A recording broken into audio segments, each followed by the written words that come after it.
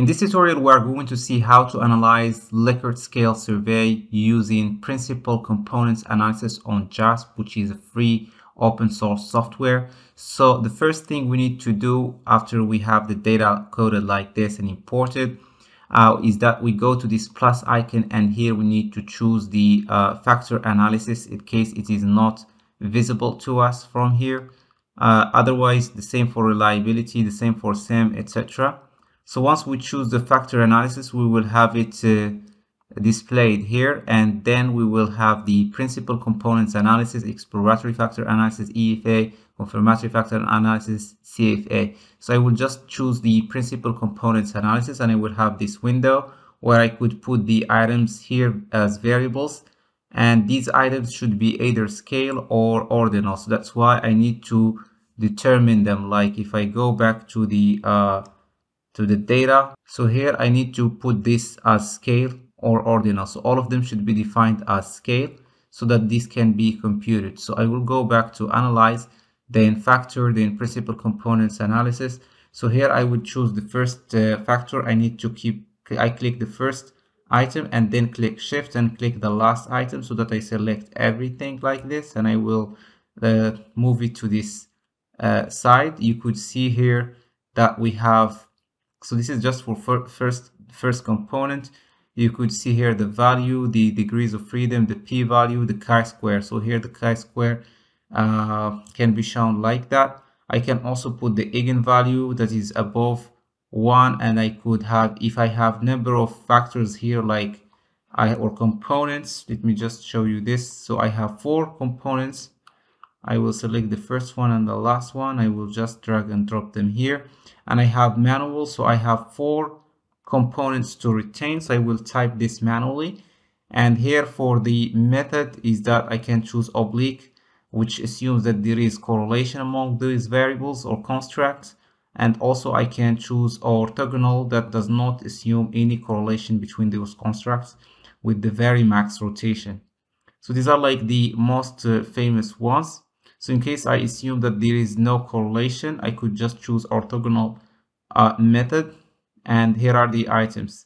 So basically the famous one is oblique with Promax, because these items or those constructs are correlated to form a theory that is called technology acceptance model. So here we want to see to what extent the theory matches the empirical data.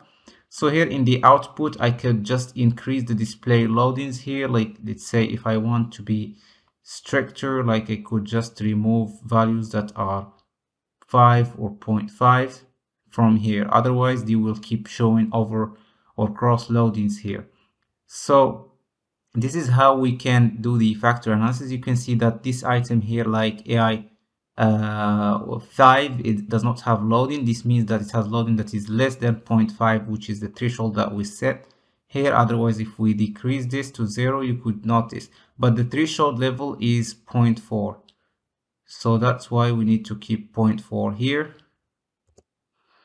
So here I can add tables like components correlation, residual matrix, parallel analysis, etc. I can also add path diagram and Scree plot, so they will show up here at the end.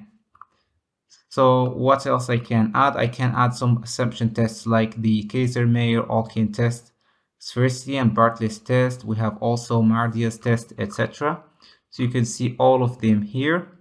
So you could also get the path diagram as well that you can copy and paste. So basically, if you want to copy this, you just go here, copy, go to your data, and then you can copy this in the section that is on the validity. So you see how it looks. This is just an example, but anyways, so this is in brief how we can run factor analysis. So let's go back to the output and let's try to make some sense of the statistics there. So this is the overall MSA, the Kaiser-Mayer-Olkin test of sphericity. This is the Bartlett test of sphericity, which is statistically significant. This is the chi-square test, which is this value. Normally it should appear as p-value. And this is the component loadings. You could see like the loadings should not be negative because those items should all load positively in the components. And here it shows that the applied rotation method is Promax, meaning that there is correlation, covariance between these constructs or variables or items. Then the component characteristics, you could see the eigenvalue, the proportion, variance, cumulative, sum square, cumulative, etc. And the residual matrix here, you could also show it. And of course, you could add it in the interpretation as well. So this is in brief how these are like the output, the eigenvalue or Scree plot. This is also important in the analysis, like the elbow.